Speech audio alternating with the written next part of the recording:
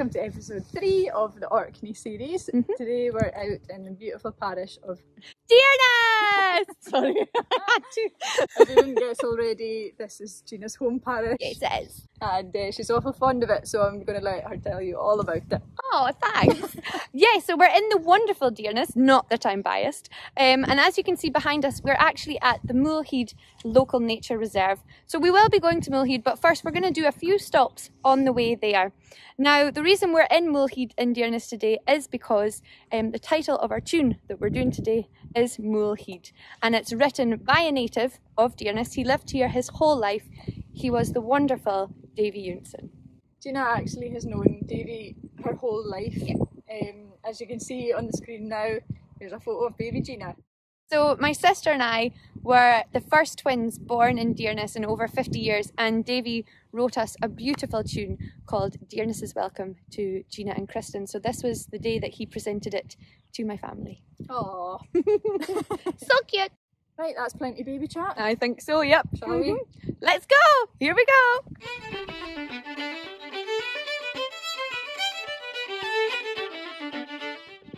So here we are at our first point of interest for you on our walk today, and behind us you can see the Gloup, it's called, and it's a collapsed sea cave, which is only about 2 minutes walk from where we just were. It is nice and easy to get to the Gloup. As you can see, there's actually some light coming through, and that is the opening of the sea cave going out to the North Sea.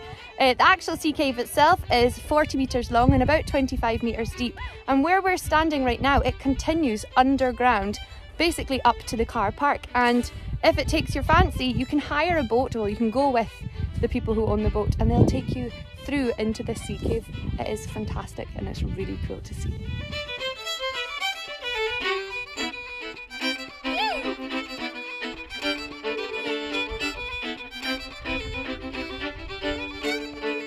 We've walked up to our second point of interest for you now at a fair rate of knots, as you can see there. It's tiring. And this is called the Burma Road.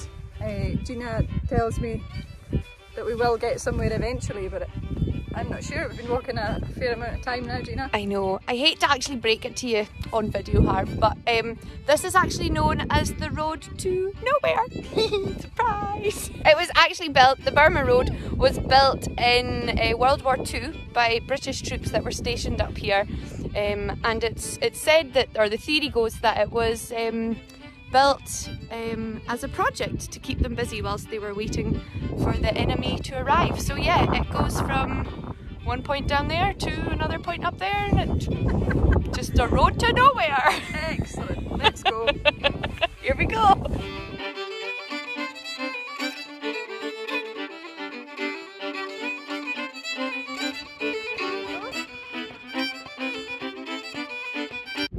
We're going up there. Yep, and then some. It's good fun. You'll enjoy it. Harv's first trip.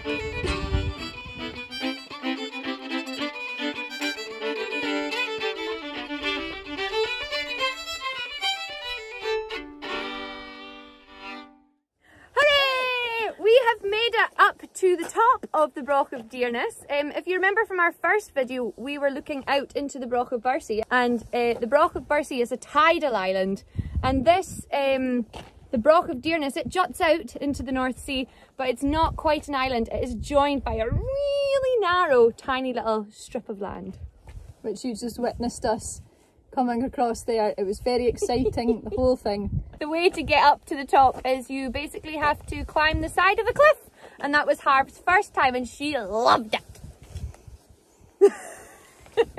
So, as you walk over the Brough of Deerness on the island, you will find loads of holes scattered all about.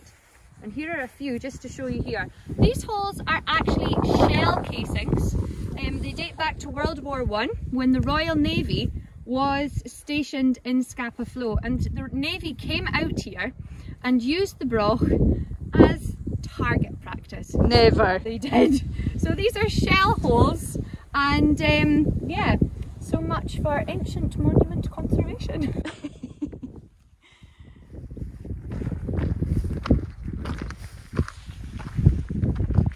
Oh, hello.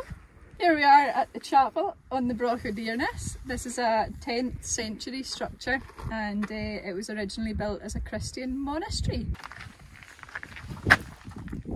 So Moul Head's actually been covered by a brilliant Orkney band. That's where I first heard the tune, and it's a band called Nos.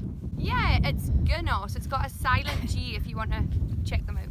Gnos. Gnos. But that's right, isn't it? They covered it, did they? I think so, yeah. Maybe on an EP or something. I can't remember. Something like that, an EP, I think. Is that right, Graham?